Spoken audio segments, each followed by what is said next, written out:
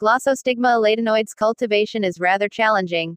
It requires high illumination level, quite soft 2-8 degrees DGH, and slightly acidic pH 5 to 7, water with temperature from 22 degrees as well as occasional fertilization. Tank bottom substrate is the second important thing after the illumination level. It should have smooth-edged grains about 2 to 3 mm large. The plant has very long and thin roots and soft substrate promotes deep penetration of the latter into it.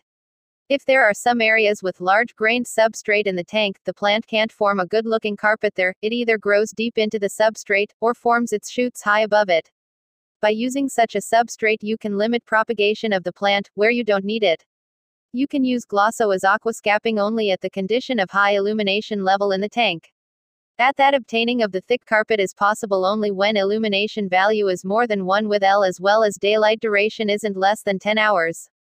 The plant won't die at low level of lighting or without additional fertilization, but at such conditions it won't behave as a ground covering plant and it starts to grow upwards to reach the light. It becomes more than 10 centimeters long. High illumination level requires additional CO2 supply 20 to 30 mg/L, and periodical fertilization, which is a must. Due to high growth rate of the plant, introduction of ferrum-containing fertilizers is necessary to ensure saturated green coloring of the latter.